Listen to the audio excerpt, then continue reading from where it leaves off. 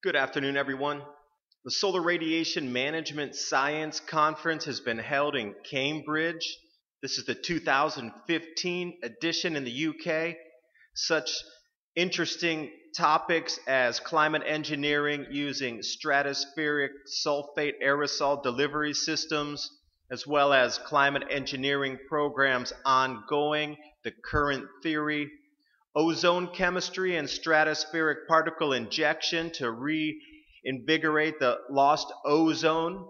And the debate rages whether this particulate spraying in our skies is for solar radiation management or for cosmic radiation management, CRM. With the collapse of the primer field around our sun, the solar winds are diminishing, and during this time, as you can see, this is the ozone hole over the northern hemisphere. The loss is nearly 2.5 times greater in the northern hemisphere. Let's take a look at the possible scenarios why the stratospheric aerosol geoengineering programs are being discussed.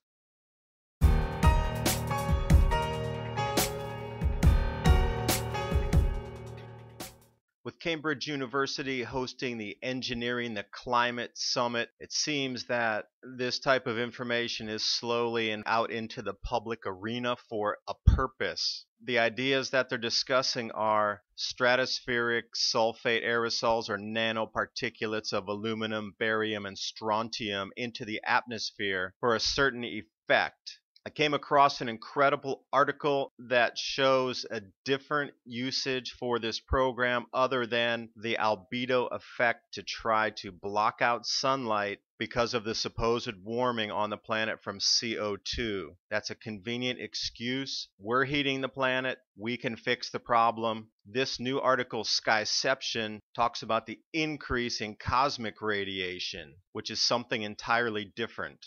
A look at the ozone concentrations over Antarctica. You notice the Dobson unit measurements are running typically between 2 and 300, 350. But when we jump to the northern hemisphere, what's anomalous is the chlorofluorocarbons, the CFCs that were banned in the 1985 treaties, shouldn't be causing this ozone depletion in the northern hemisphere. Look how intense this is. This is more than double to 2.5 times what it is in the southern hemisphere. The Dobson units here are pushing around 600 to 700 in some areas over Greenland. And interestingly enough, this is the temperature difference map from 2014, which many people claim is the warmest year on record, but that is to be disputed. What's the interesting part is notice where the highest temperature difference over the northern hemisphere is exactly where the ozone depletion is. So you should be asking, is the ozone depletion causing the warming, or is it the CO2? I'm more with the ozone depletion allowing more intense UV A, B, and C to strike our planet, which would indeed cause warming. Not CO2, which they've had us trying to buy for the last 25, 30 years.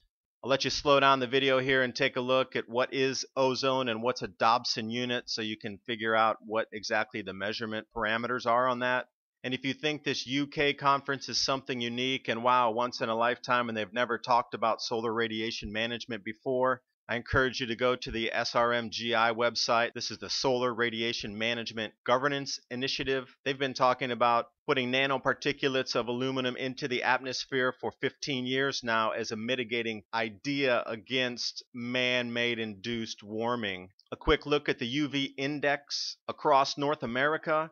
Notice the intensity a little bit south of Florida there. Once you get down toward Cuba, it's around 11 or even above. And a comparative look at this particular UV estimates are measured in joules, not the UV index from 1 to 11. So when we match up right around Cuba, what we see at 11 on this global map, you can see that the joules match up pretty much around 4,500 to 5,000. If 4,500 is 11 on the UV index, when we get down toward the equatorial bands, it's up around 7,000.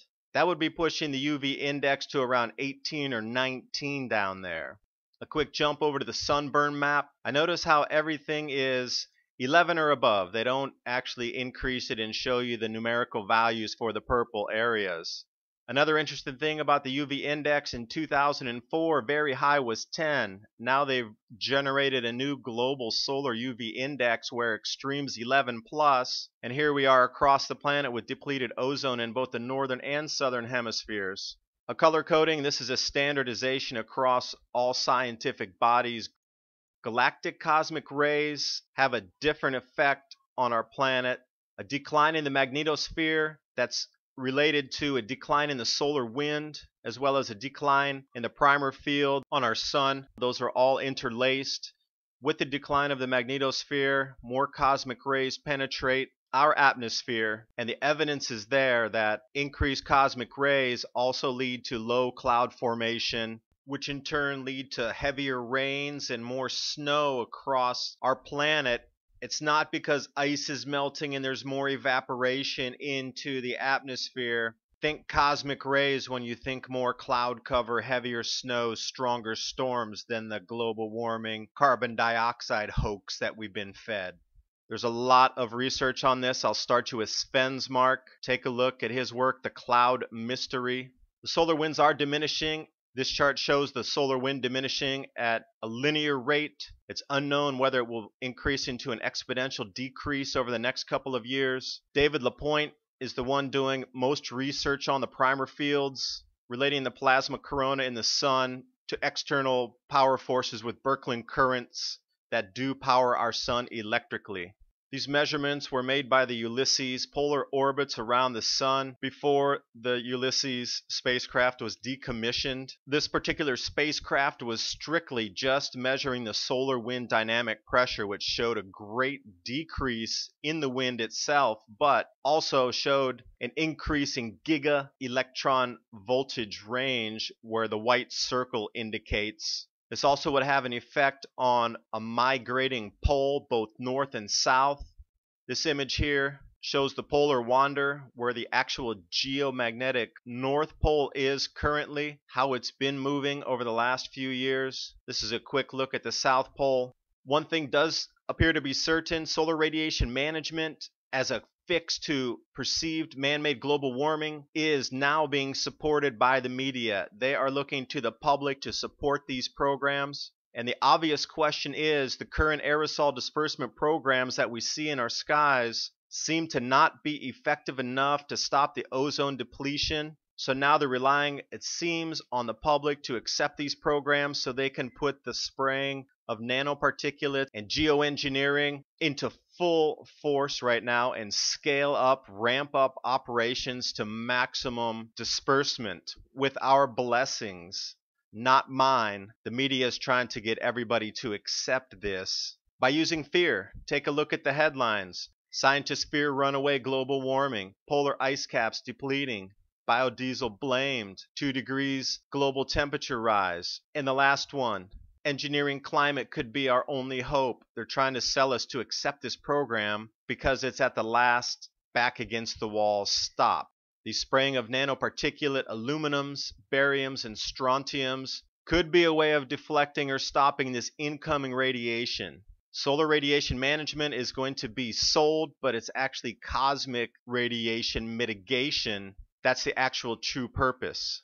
These are what the programs currently look like. Solar radiation management, you'll see this across the skies without your consent. Stratospheric aerosol geoengineering is the proper term for it. Please use the scientific term when you talk to somebody about this. Satellite views show it daily. This is what occurs in the skies. It thins out to create a layer of haze, blocking something coming in. And as human psyches go, if the governments of the world truly came out and said, our magnetosphere is declining because our primer field in the sun is going to usher in a new grand solar minimum, and the temperature on our planet is going to drop 2 to 3 degrees Celsius, affecting agricultural production, and only 60% of you are going to live over the next 20 years. Please let us spray the skies to try to reduce the cosmic radiation coming in that you have no effect over. Or they're trying to sell, you're putting too much carbon in the atmosphere, and if you stop doing that, we have a program where we could spray something in the sky with nanoparticulates. It's your fault, and we can actually fix what you did. If they actually came out and said the cosmic radiation management was the true purpose of the program, most people would quit working today. Most people would empty their bank accounts. There would be no economy within a week on this planet. People would be running to the stores to buy everything. There would be artificial shortages. There would be a calamity before anything even happened. As we take a look at the different minimums that have occurred over the last 900 years, you can see they come in pretty regular intervals. Looking back in time, this is from a newspaper clipping from 1970. Notice the average temperature change. From 1880 it increased, but then right around 1945 or so it just dropped like a rock down to 1970, when many people were talking about the ushering in of a new solar minimum at that time with cooling temperatures. It suddenly spiked in the warming, but now we're on a pause for 18 years and now it's starting to cool again. An amazing video that explains it far better than I can is Ice Age 2050's Certainty. Please take a look at this. I've included the links below, along with 2 ice flows and the link to Skyception, so you can read all 3 chapters detailing what I just spoke about and draw your own conclusion. Rolf Weiss has a long series of 60 to 70 videos that explain what we can do to actually prepare for this with bands of agriculture along the equator out of the soon-to-be affected 30-degree north zones where we're going to lose crop production. Anyway, I encourage you to do all your research, make your own conclusions. I'm just bringing something forward here for debate. Do your own research and make up your own mind. Thanks for watching the video. Hope you got something useful out of it.